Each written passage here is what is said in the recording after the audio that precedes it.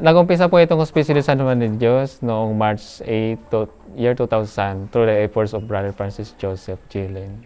Yung mission po ay to take care of the mentally ill women, especially those mga abandoned.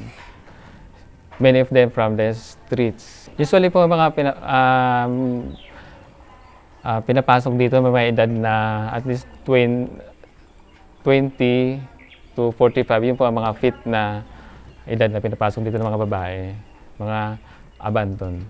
Usually po mga concerned citizens like DSWD, some of them church organization, authority, police, or kami po, nakita namin sa streets. We encourage them kung gusto nila sumama.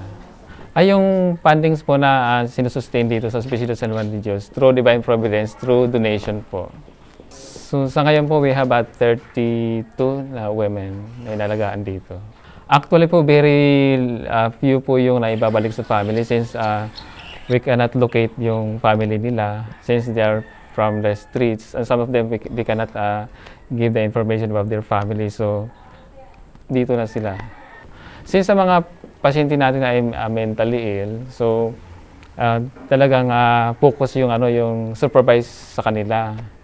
Some of them violent, some of them they quarrel each other.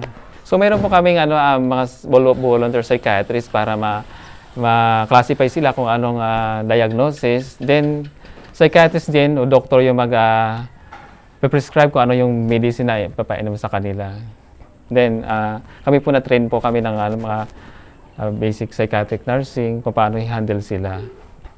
Paano tamang treat yung pasyente.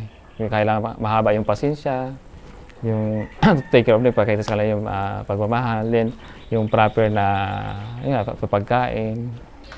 Siguro yung usually mga basic needs lang naman yung kanila, yung foods, yung kanila mga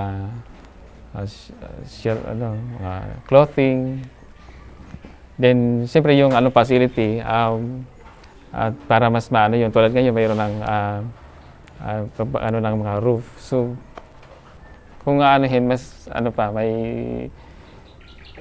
marami pang needs, pero sa ngayon kung yung mayroon, yun lang natin. So usually basic needs, food, saka clothing, saka medicines. Then siyempre financial aid.